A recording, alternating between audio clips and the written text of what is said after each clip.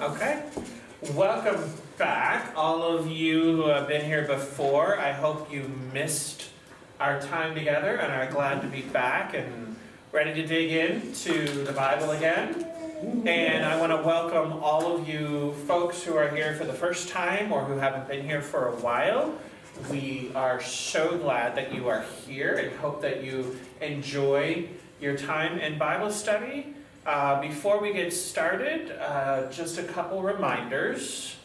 And the first is we are here to study the Word together.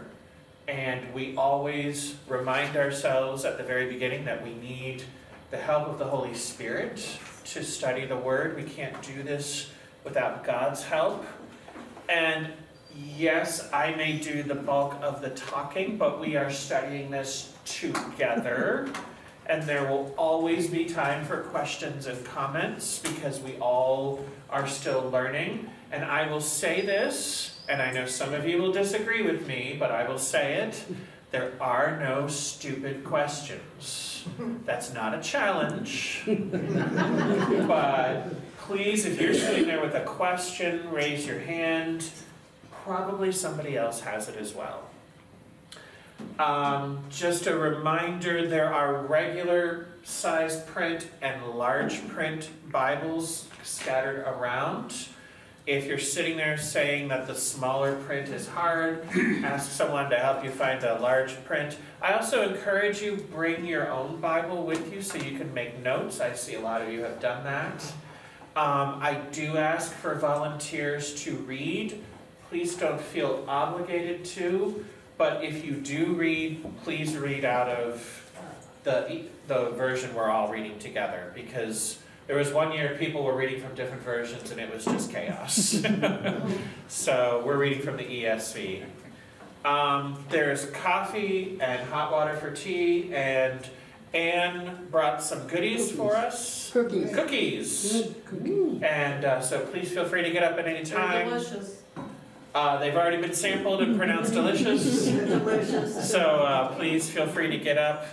And just a reminder, if you don't know, Lisa is recording this so everyone can see that Debbie McCain is late. No, they would not have seen had you not mentioned. So please clean up your language because this is being recorded. And if you do happen to miss a week, the lessons are put on our YouTube channel at some point during the week. And so you can catch up if you do miss a week. But it's not the same to watch a recorded Bible study as it is to be here. So before we jump in, let's begin with the word of prayer. Gracious Heavenly Father, we are so glad to be here tonight as a part of your church, studying your word. And Lord, as always, we ask that you would send your Spirit to empower us and illumine our minds. Help us, Lord, to hear and perceive all that you would say to us tonight through your word. And we are so grateful, Lord, in Jesus' name. Amen. So, last year, somebody, and I don't remember who, requested the book of Exodus. And since we spent all of last year in the New Testament, I thought it'd be time to come back to the Old Testament. And I remember when the person requested Exodus, something, a little light went off in my head, and I said, yeah, that's it. That's what we need to study. So we are studying the book of Exodus. And as always, before we dig in, I like to give some background and some context to help us understand what we're reading. It's always important to put a book of the Bible in context, especially a book like this, which is a book of history. Now, if you're a nerd like me who loves history, that was my major in college, you're going, yay, I love history. I know some of you don't like history. Hopefully you will like this history because it's our history. We're reading about our own family. We are adopted into the family of Israel through Jesus Christ. So we're seeing how God deals with his people. That's a big theme here in the book of Exodus. You can't understand Exodus unless you understand where we left off at the end of Genesis. So we talked a little bit about this yesterday in worship. The book of Genesis ends with the patriarch Joseph. I'm sorry? I just said in a coffin. Yes, he dies. Yeah. Joseph was the number 2 guy in Egypt, second only to Pharaoh. He invited his whole family to come from the land of Canaan at the time it was called, to come and live in the land of Goshen in Egypt. That's not Goshen, Indiana. It's Goshen, which was the rich Nile Delta area where the Nile empties into the Mediterranean. So you can imagine that rich alluvial soil that he invited his family to come and live in the best part of the land. And when his family came to live in Egypt, there were 70 men, not counting wives and daughters. Sorry, ladies, that's just the way they counted at the time. I'm not endorsing it. I'm just saying it's the way it was.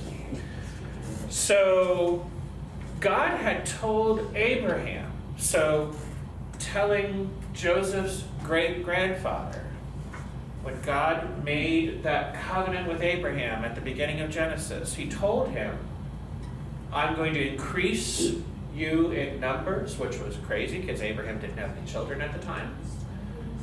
Number the stars, yeah. I will increase you in number. Your family will become a great people, and your people, your descendants, will be slaves in a foreign land for 400 years. God told that many generations before it happened to Joseph's great-grandfather. And that prophecy, we'll see, is fulfilled here at the beginning of the book of Exodus, because the Israelites come to live in Egypt for a time.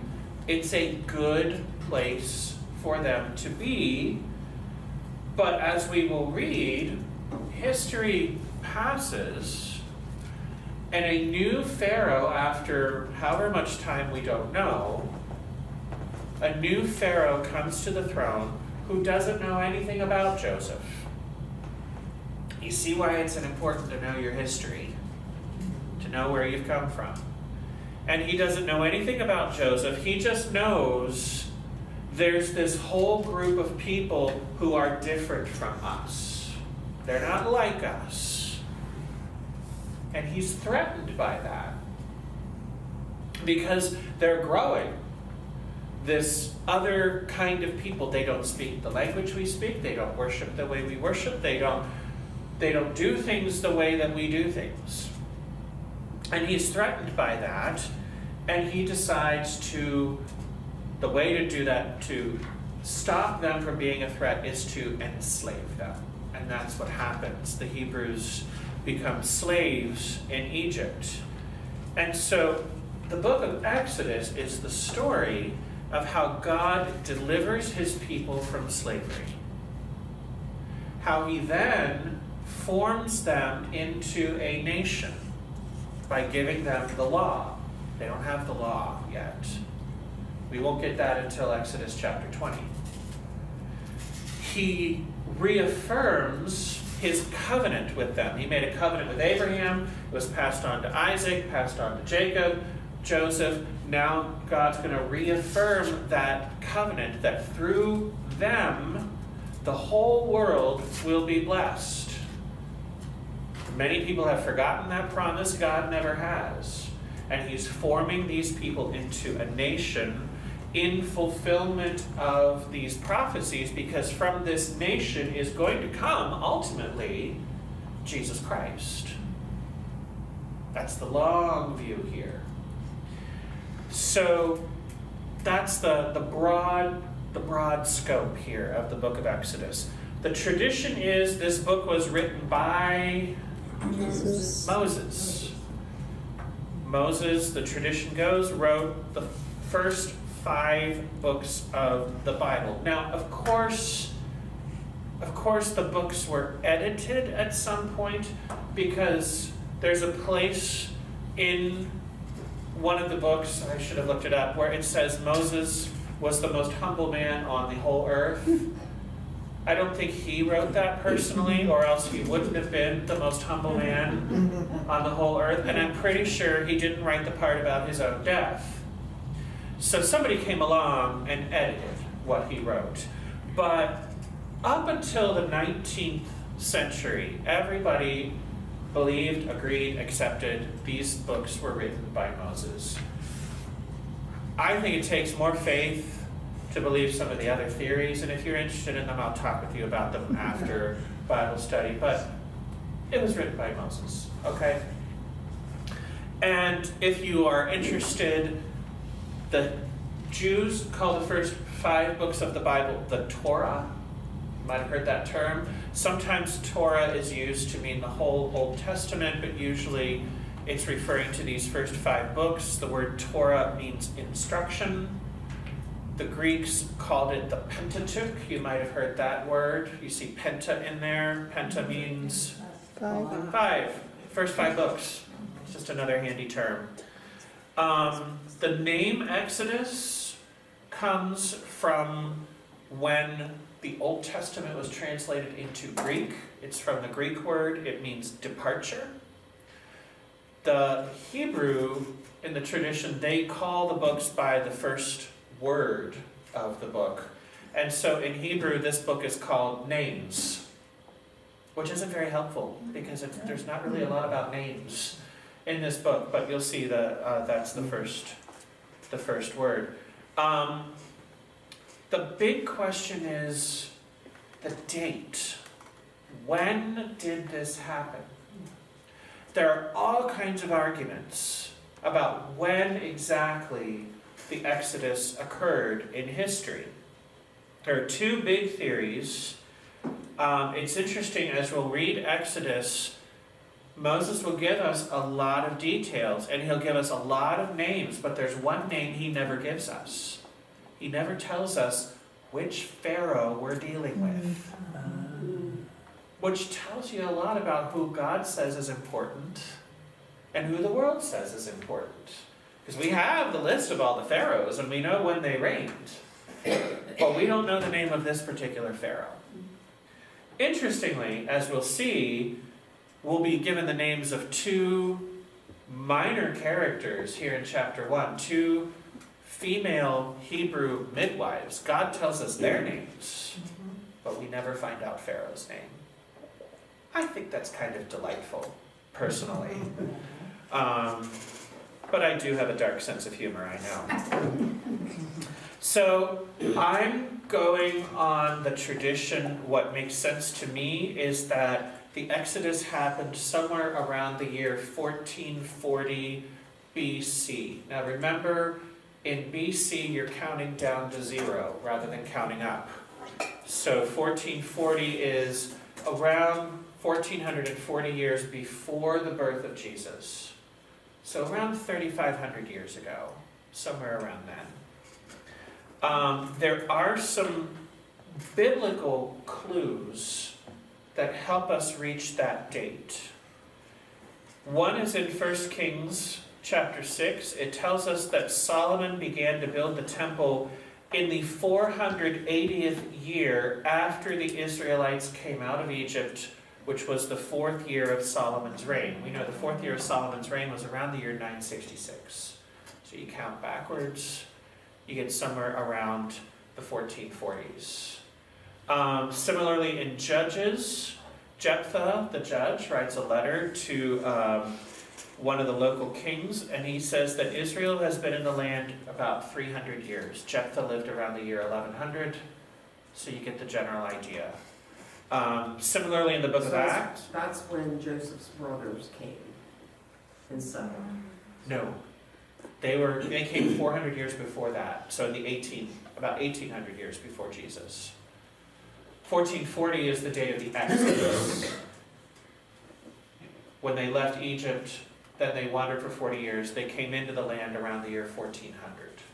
They left 1440. They entered Israel 1400. So. Where were they before Israel? In Egypt. They were in Egypt for 400 years. Where were they before they went into Egypt? Well, there were only a family of about 70. They were in the land of Canaan, which is Israel. Yeah, yeah. Okay. So, similarly in the book of Acts, Paul says the time between the conquest of Israel and the capture of Jerusalem is 450 years. And so that, we know when David conquered Jerusalem, you count back 450 years, that's about the date that they came into the land, which is about 1400. They wandered for 40 years in the wilderness, so 1440, they came out of Egypt. So the Bible is consistent with a date of the Exodus around 1440 BC. But there's still some people who are looking at other archaeological evidence. Partly we'll see here one of the names of the cities that the Israelites as slaves are forced to build is named Ramses. There was a great pharaoh Ramses, but he lived 200 years after this.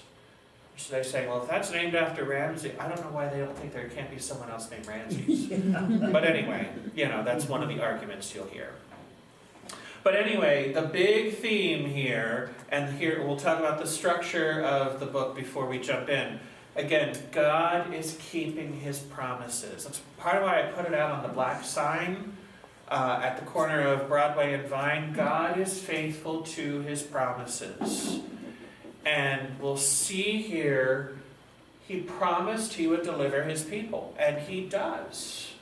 He promised he would use his people to save the world from sin and brokenness and fallenness and violence, and we know he does. And we're seeing here part of how over the centuries God continued to be faithful to the promises he made, the covenant he made, even when his people are not faithful to him. Praise God, right?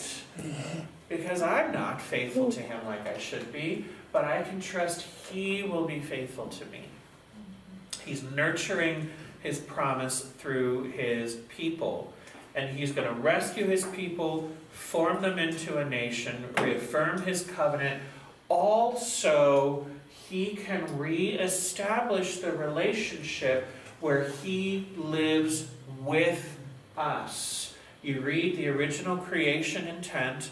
God walked with Adam and Eve and fellowshiped with them in the cool of the evening in the garden.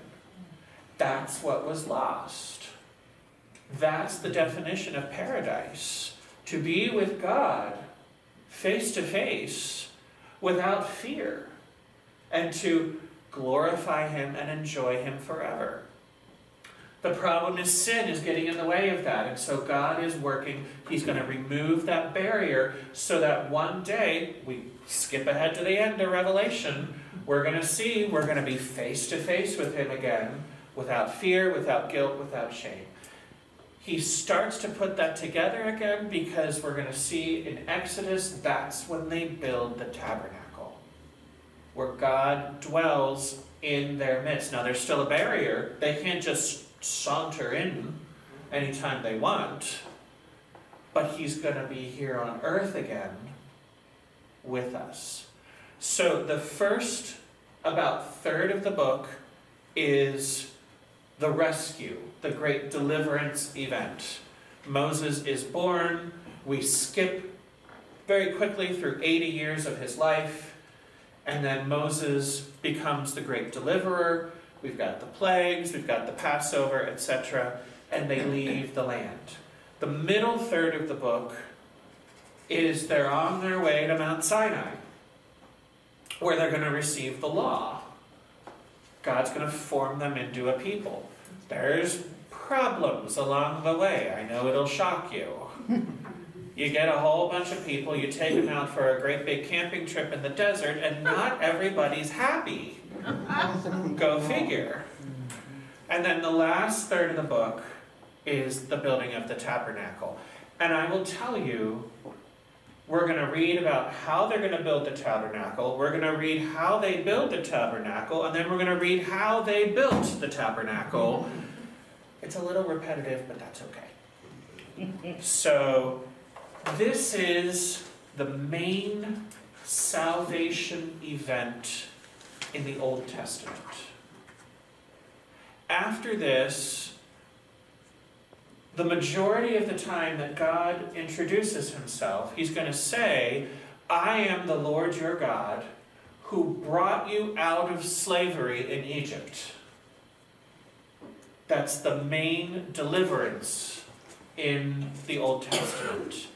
It lays a pattern for the great deliverance to come in the New Testament. I'll just tell you a couple parallels.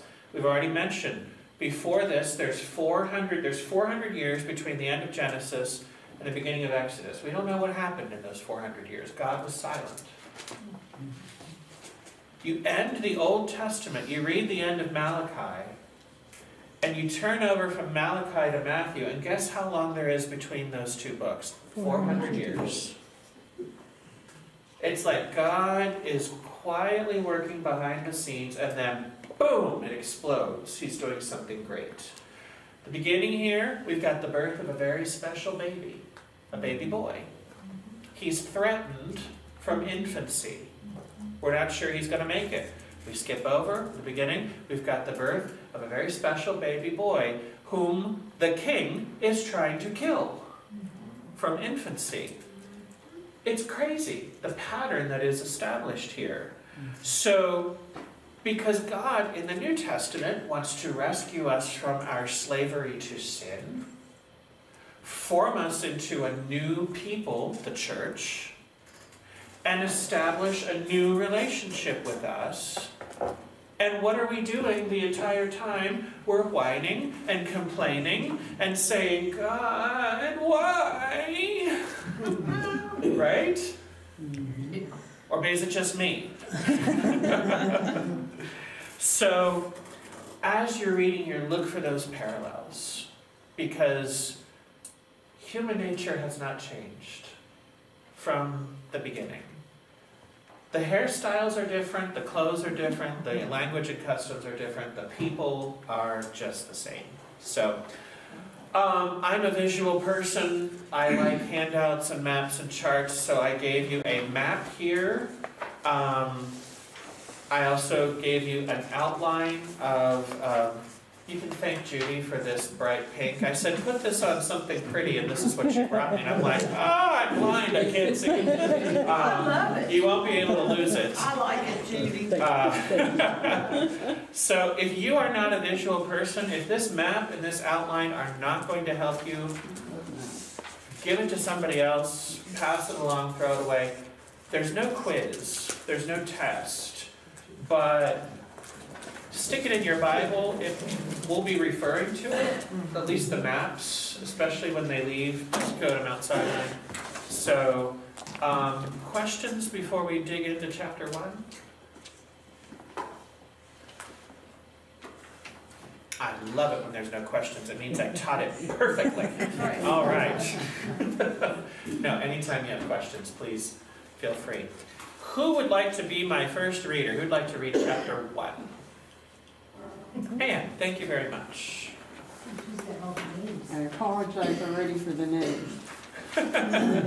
They're not here to get offended if you mispronounce their name.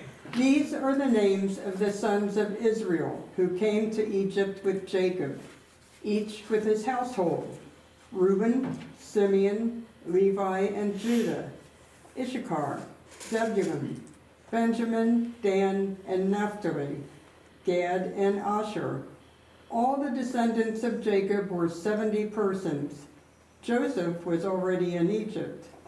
Then Joseph died, and all his brothers, and all that generation.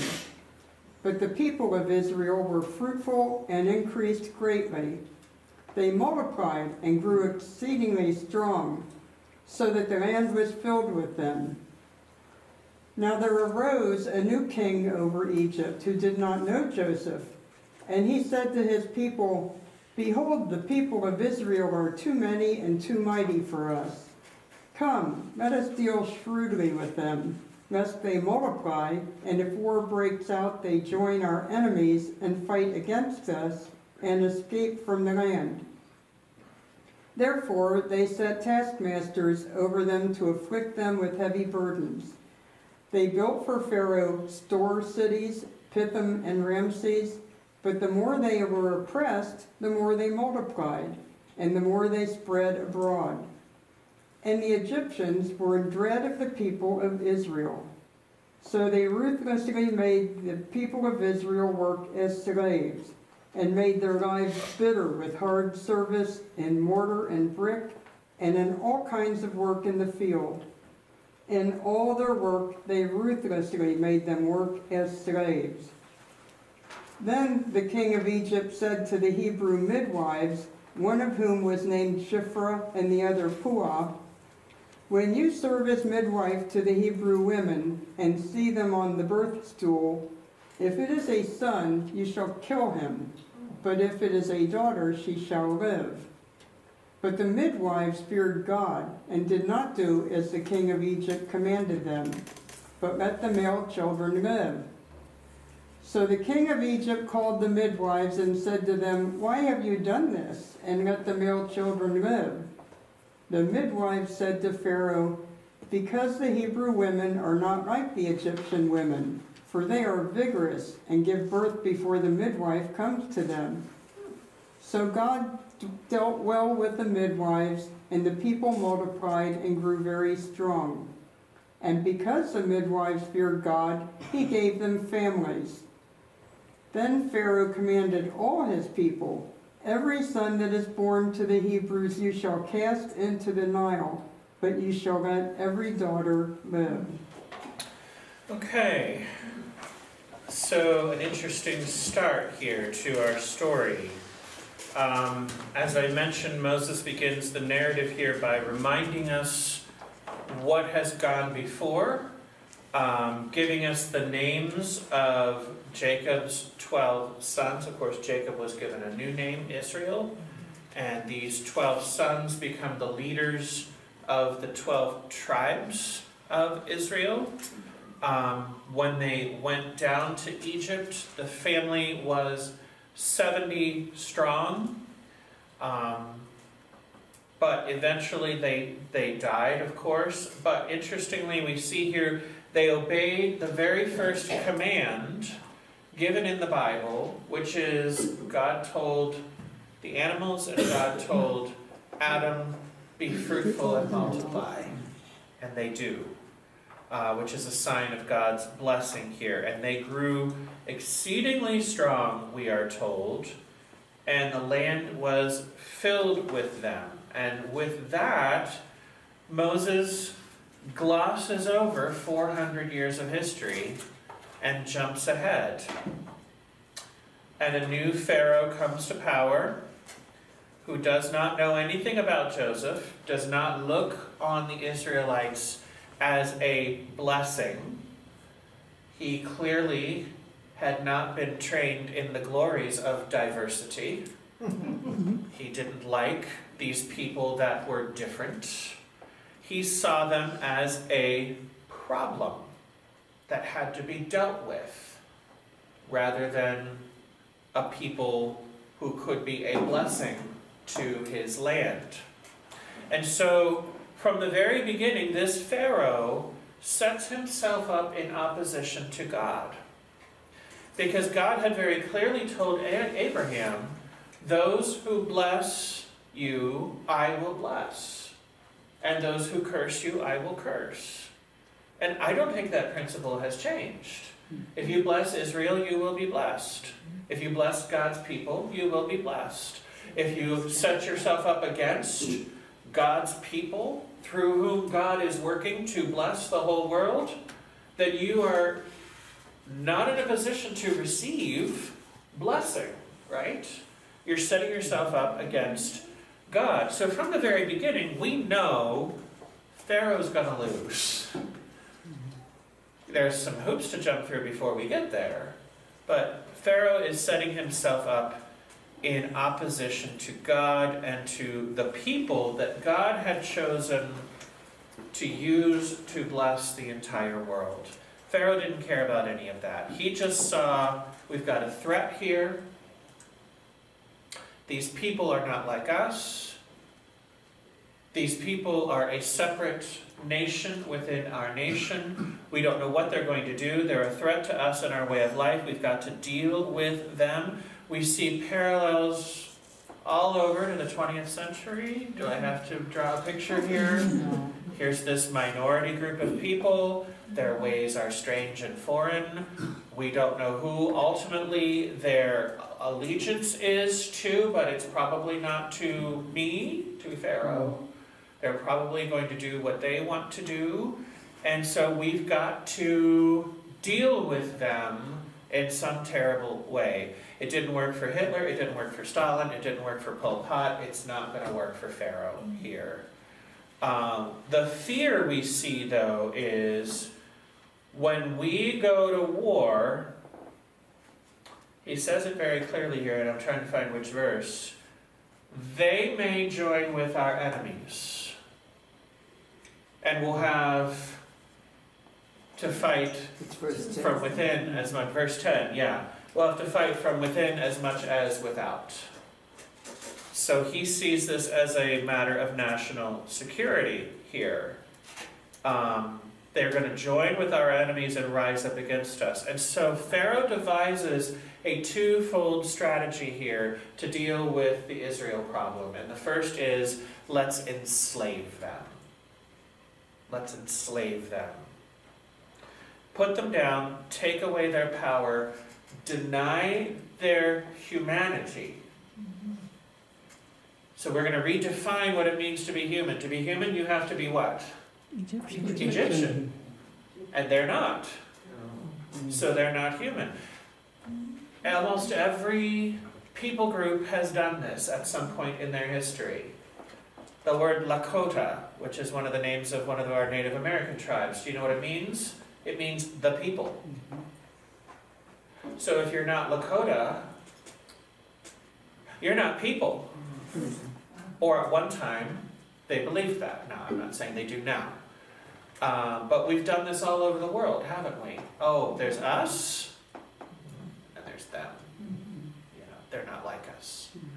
So we will deny that they are human. We'll just redefine humanity. Anytime we redefine humanity, we get a huge problem. Anytime we don't follow God's definition, which is you're created in the image of God, and so that's what makes you human.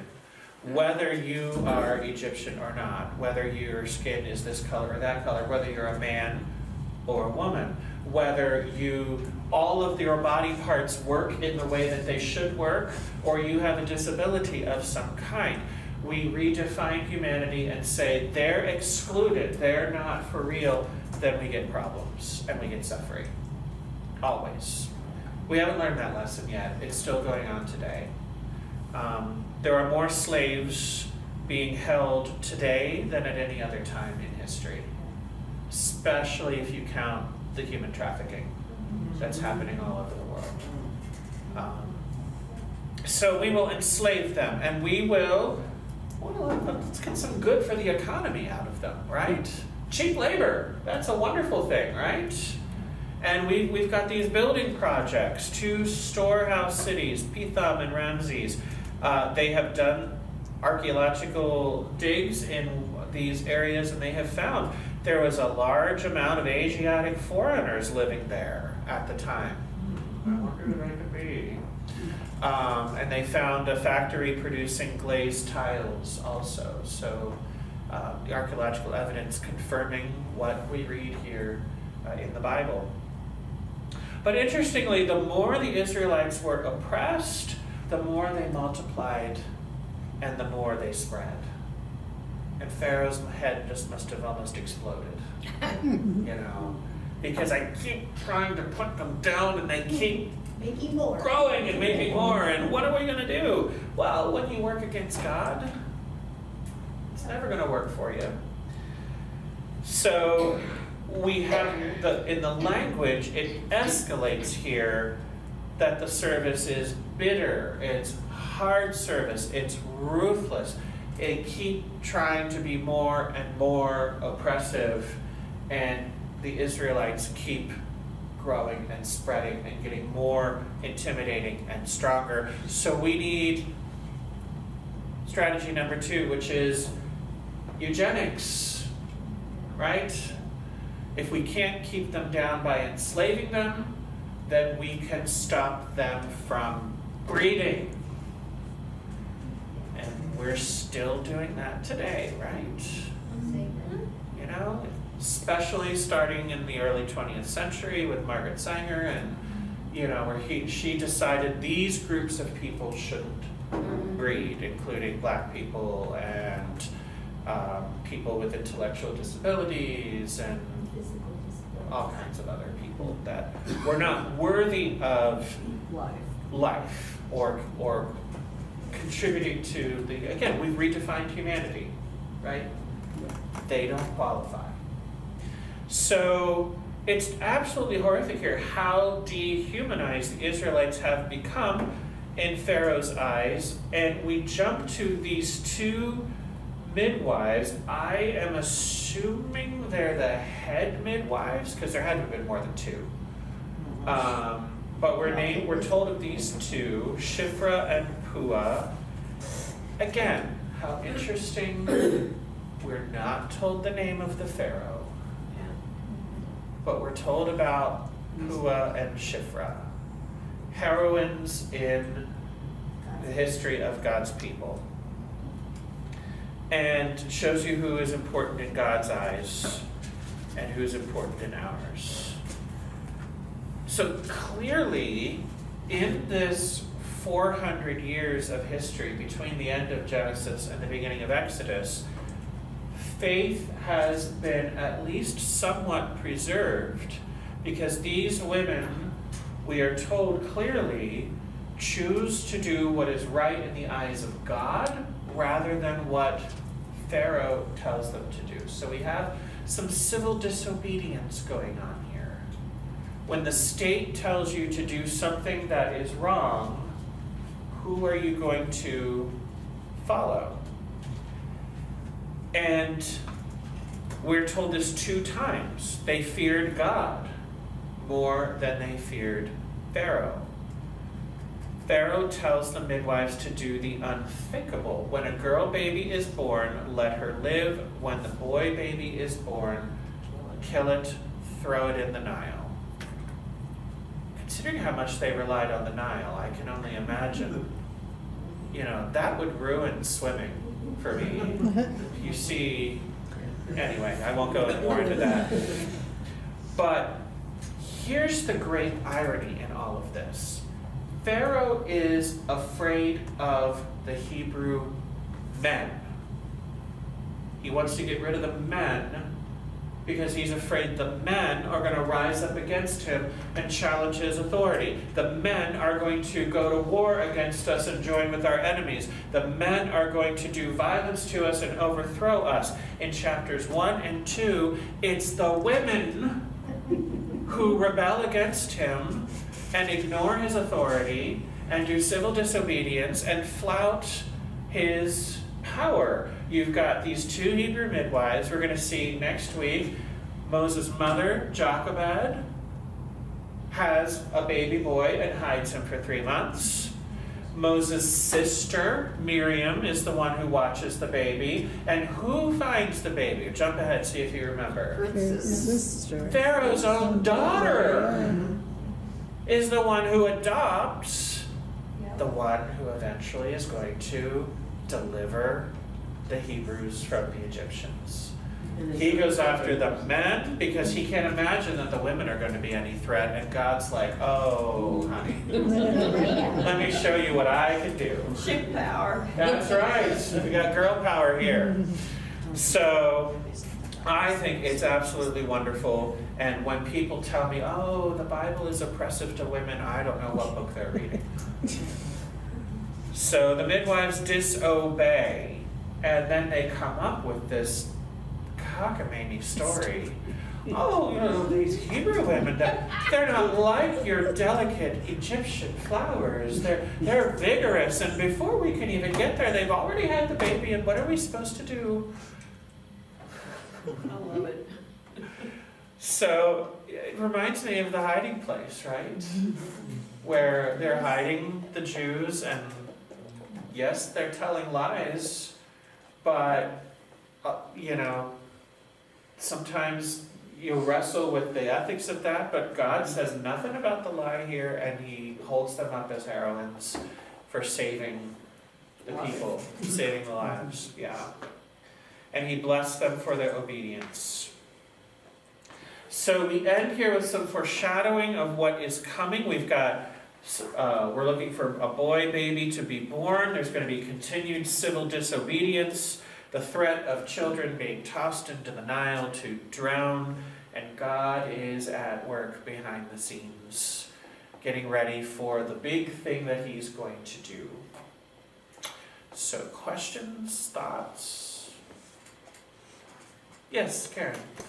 In reading this chapter, and reading some of the books that you suggested, it says that the first word in Exodus, Leviticus, Deuteronomy, should be the word "and." It's a continuation of Genesis. But with Pharaoh trying to do away with God, he's doing away with Jesus. Mm-hmm. So he's And going that's not going to go well with him. No, it's going to kill God, but it's killing Jesus, and Jesus is our Savior. So Right. it's not going to happen. And then the other part is the first part where he talks about, you know, the midwives, civil. Okay, if you go back to Philippians, where Paul talks about, do you obey the laws of the government or the laws of God? Mm-hmm. Render unto Caesar what is Caesar's, and render unto God what is God's. Right, so I mean, it's bringing the taste of the New Testament. Mm-hmm. Oh, it's, yeah, there's so many parallels that you can't understand the Old Testament without the New, and you can't understand the New Testament without the Old. They fit together. That's why I don't understand why that pastor decided that we don't need the Old Testament anymore. I think he might be in a different kind of heaven than I'm planning on. Well, I obviously disagree because I use the Old Testament all the time, and we're teaching it now, you know. So, and you know, they're all throughout history this same problem, and you know, we've seen it in our time as well, when the state tries to take power that is reserved only for God. FYI, this is in no way a political statement. Let me say that right away, because you know, we're in an election season, so I have to be careful. But you might remember there was a court case that went all the way to the Supreme Court not too long ago, where the government was trying to mandate a Catholic monastic order to pay against their conscience for abortions. And it went all the way, under the Affordable Care Act, it went all the way to the Supreme Court. Did the state have the power to tell these Catholic nuns they had to pay for abortions for their employees or not? And thankfully, the Supreme Court said no.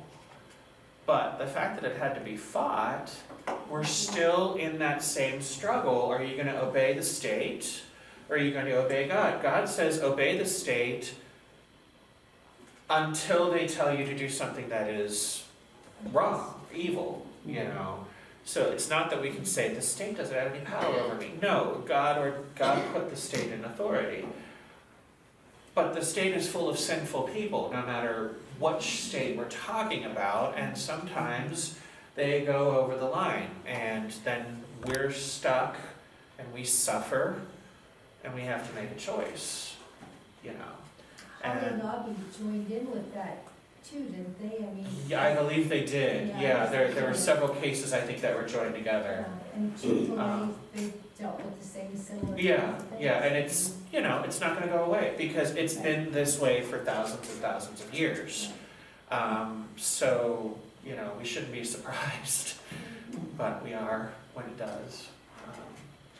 So it's just,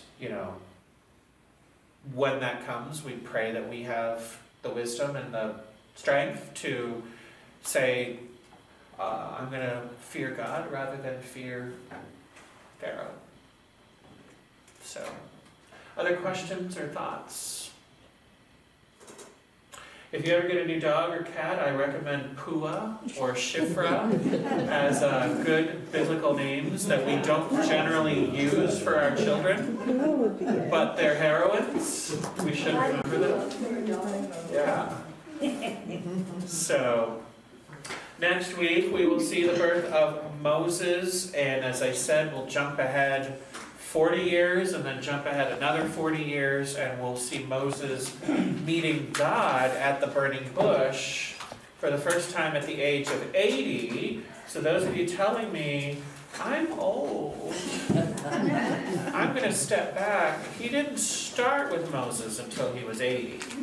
So there's no retirement age in God's kingdom. Yeah. Sarah didn't have her baby until she was 90. Okay, so let's close with prayer. Thank you, Heavenly Father, for gathering us together tonight. Thank you for your word. It is comforting, it is challenging, and we love this word that you have given to us and how you still speak to us through it. We pray that you would help us to remember these things in the days and weeks ahead. Go with us, Lord. Keep us safe. Help us to shine your light.